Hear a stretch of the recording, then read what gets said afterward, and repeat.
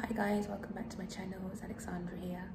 I'm in the orthodontic practice, as you can see behind me. I just finished with my appointment.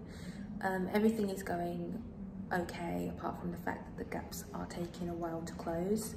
My ortho is getting a little bit impatient with it. He said that it should be, the gap should be closed by now. I'll just let you see. This one is almost closed.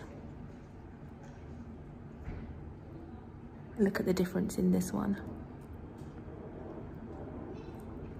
This one is taking a long time,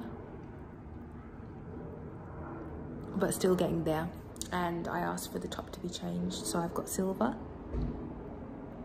I haven't had silver colour since I literally got my braces on a year ago, so it's fun to have silver again. And I feel like it makes my teeth more sparkly, like more cleaner looking, because they are really stained with tea and coffee.